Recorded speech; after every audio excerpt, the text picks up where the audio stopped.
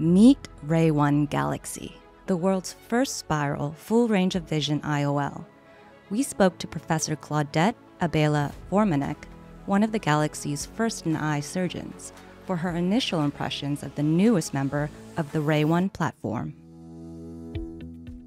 New generation of 60-year-olds. They're very active, they're very informed, they're educated. Is a wish for spectacle independence. So many patients, especially in Austria, I would say, are unhappy to use reading glasses because they've been using it for so many years. So I think the communication to your patient is one of the most important parts of implanting premium lenses in patients. It looks the same like a Rayner lens, so the implantation is completely spectacular. It's the same. It centers very well, especially if you're using a toric lens. We checked the patients after 1 week and we had no rotation. Their reading ability improves after 3 days, and after 1 week they had no problems with reading. They were seeing at all distances. They were very happy. Outcome is very good. They have a very good visual acuity in the distance. Uncorrected is 00, and at intermediate it's logmar 00, and the reading was somewhere between 00 and 01. Interesting about this lens is that these patients do not report that they have halos. This is something which is a really upside, because many doctors or many patients don't want multifocals.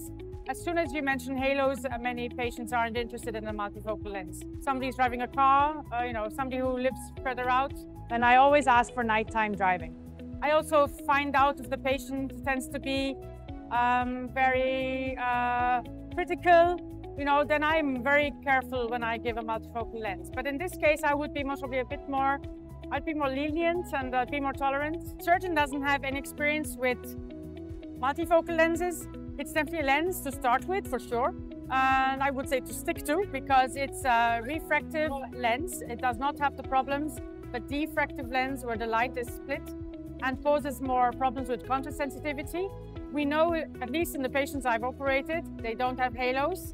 So no dysphotopsias, you're bound to have less problems with the patients later. So definitely a lens I would use, because you're making the life of your patient easier, but also yours. It's been 75 years since Rayner and Sir Harold Ridley pioneered the first intraocular lens, and much has changed. At ESCRS 2024, Rayner proudly introduced RayOne Galaxy, the world's first spiral IOL, and the newest addition to the RayOne platform. Offering a full range of vision with minimized dysphotopsia, RayOne Galaxy opens up a new dimension of possibilities for spectacle independence, bringing IOL technology into the modern era. For more information on how to add the RayOne Galaxy to your presbyopia correcting IOL portfolio, speak to your local Rayner representative today.